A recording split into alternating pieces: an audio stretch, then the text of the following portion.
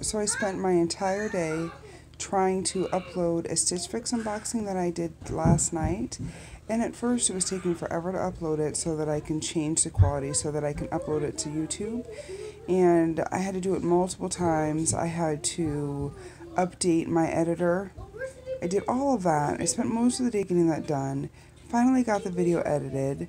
Then took another hour or two to upload it to YouTube, only for as soon as it goes on, it gets blocked within like 5 to 10 minutes because of a song that was on there.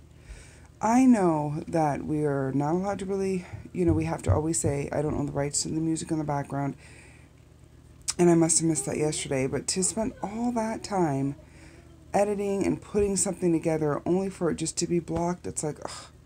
I will never play music again in my background. Or if I want to, I just found out that you have to go into YouTube and go through a list of songs that are appropriate that nobody owns the rights to so that you can, play the music. It's just a bummer.